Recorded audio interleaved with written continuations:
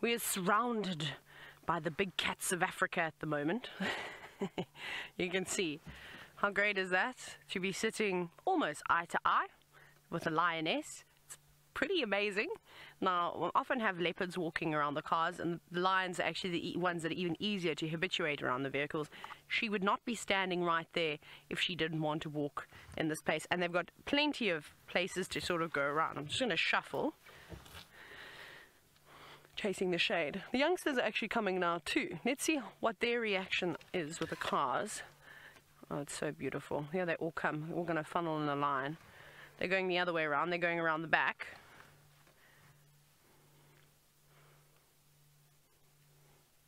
But they're definitely hungry.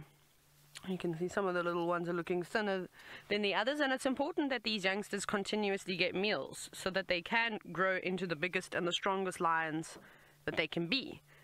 It's the same thing with Hosana and Shongile, is that they need to constantly keep... Look at this, Seb. Here's your cat here. You can just about reach over and scratch it.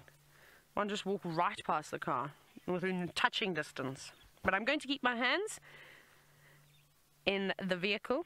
Now, Mary, you said that it's so close, so cool. It is. It's pretty exhilarating. You know, I definitely get butterflies in my tummy when a leopard walks past, or when a lion does it and I haven't got a door on the side of the car. It gives me the heebie-jeebies more than anything. But I know that as long as I keep my hands and my feet in the vehicle and I don't shuffle around too much and draw attention and break the silhouette of the car, I'm fine. They're not worried about me. They don't want to eat me.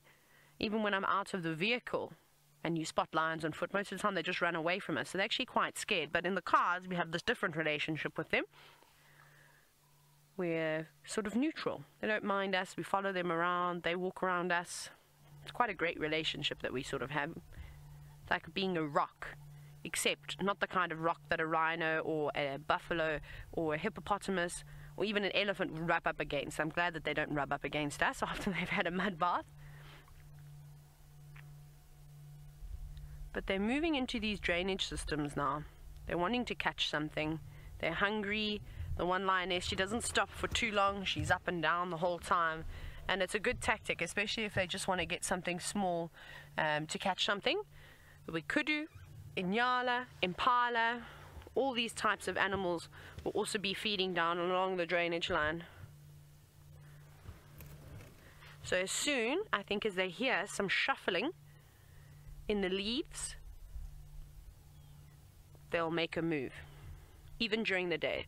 So we're getting to the point now where we might have a situation where we break that whole stigma that is attached to lions, where people say that big cats do not hunt during the day. Now that's an old wives' tale. Hi cats, which way are you gonna go? We've got more cubs. We've got one going in front, one going behind now. Just be careful, Seb, they're right behind. One's right behind you. This one is okay though. You guys don't even care, hey, with the cars. I feel as though the youngsters don't mind us. This one's a little bit wary. What's wrong? You can go in front. There's plenty of space. Looks like you're one of the young males now that's walking behind us.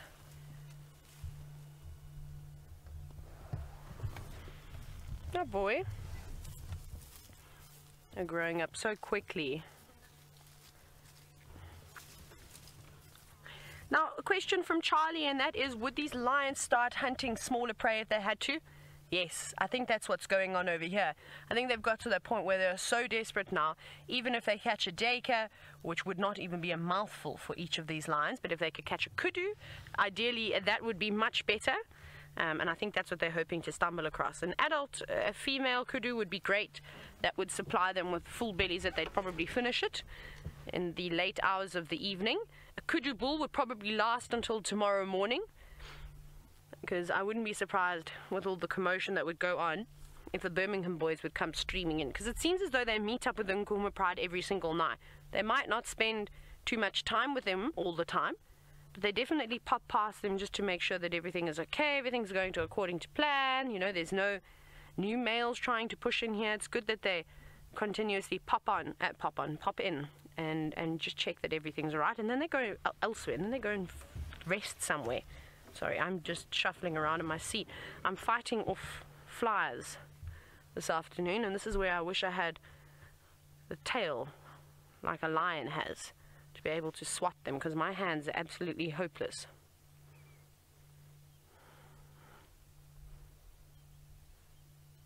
It's very quiet out here. A couple of turtle doves are chirping in the distance. But I think they've picked a good time to start moving. Like I said, the wind is just starting to pick up. And we know that wind is great, especially when you've got very hungry lions that want to hunt. This is where they also get sloppy though, when it comes to the cat's hunting technique. When they are tired like this. Is another cub just walking past the vehicle. And we're just waiting for one more now. I think 1, 2, 3, 4. No, we're waiting for 2 more. Now, Jackie, you're wondering, how do you tell so easily if they've eaten or not? Sorry. Excuse me, I always seem to sneeze around the cats in the last couple of days. So Jackie, the easiest way is just to look at their bellies, because you can see they're quite thin now. So even if they did catch something like an impala, again, it wouldn't be a meal for the entire pride, you would see that their bellies would bulge slightly. It's very easy. You just got to look at the stomach, and if you're still unsure, you can look around their mouths, you can check around their necks, on their legs to see if there's any blood. That's also another sign. That's my favorite little girl. She's beautiful, don't you think? Still looking for attention, but nobody wants to give it to her today. She got slightly swatted by that other lioness. Oh, no, you're not. Look at this. You know what? Those teddy bear cubs are the most, well, there's only one left. They were the most persistent 3 lion cubs I've ever come across in my entire life. Do you remember all those wonderful sightings we had where the mothers were trying to wean them and they just weren't taking no for an answer? And she's gone in now, and I wonder if she'll try and suckle just for comfort. She looks like she's grooming, but I mean, we know that that's very, very close to that lioness's mammary glands. That area that she is looking in. Yes, you see there she is too. She's trying to suckle, but there's nothing. Mom's not producing anything at all. She's obviously just that hungry.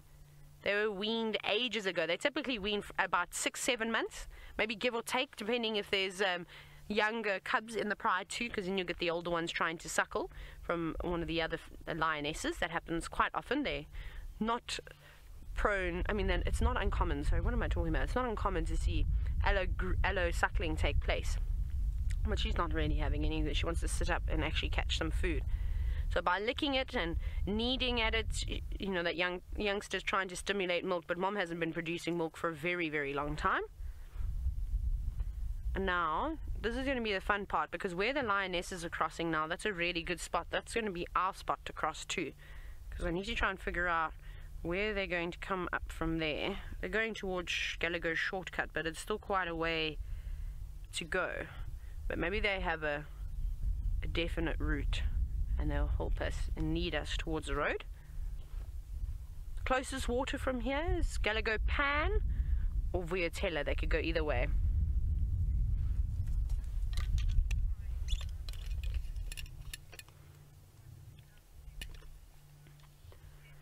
Jeff, are you wondering, due to the lack of food, would this cause the pride to split once the cubs get older? Maybe, but it's not necessary. Remember, this time of the year is when the buffalo come back. This is when we see the big herds of buffalo. But because we had all that late rain, it's obviously changed the seasons up slightly, because the grass is a lot longer than what it should be, than what it normally is.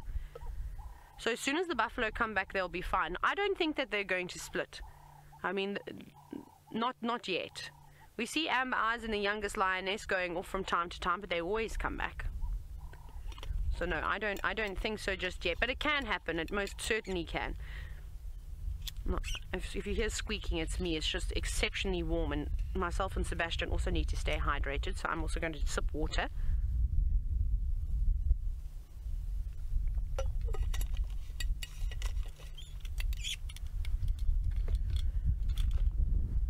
Yes, here comes the wind.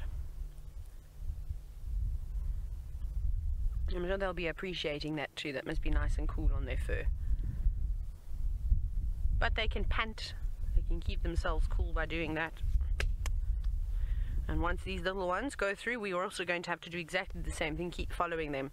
This is where we followed Mvula the one day. What a nightmare. It is a very thick block. It's one of the least one of my least favorite blocks to drive in. Actually, I reckon you could ask Tristan and Byron and Ali and Jamie and Brent and James and everybody else that works here, and they'll tell you exactly the same thing. This is the worst place to drive, but we'll give it a bash anyway. We're going to send you across to Tristan now. He's got something that the warthogs would find very tasty.